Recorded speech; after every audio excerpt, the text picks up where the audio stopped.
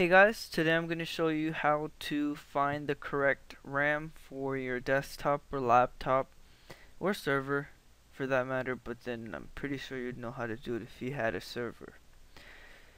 Anyways, you're going to need to go to this link, which I put in the video description, and you don't have to buy it from Newegg, but they have a nice tool to find the kind of RAM you need. So basically, the first step is to select if you have a notebook or a desktop. I have a notebook, or I'll be using a notebook for this example.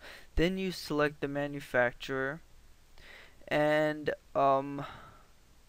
usually if you made a custom computer, then you'd know the kind of motherboard you have, and you could pretty much search for the motherboard, and then it should tell you what kind of RAM that the motherboard needs.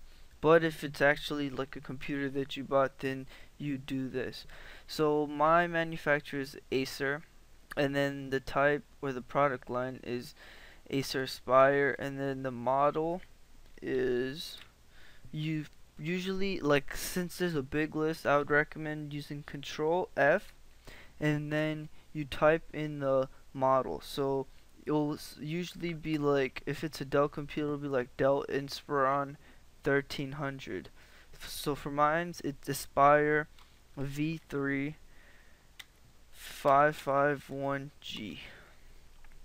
And then once you find it with the find tool, click on the link right here, or the link that's highlighted, and click on like any of the results you get. Now scroll down, and under the details tab, look for type. Now this is basically the type of RAM you're going to need. So you can, like, let's say you want to buy it off of Tiger Direct, you basically search for this kind of RAM. And yeah, there you go. So hope this helped. Please rate, comment, and subscribe. Peace.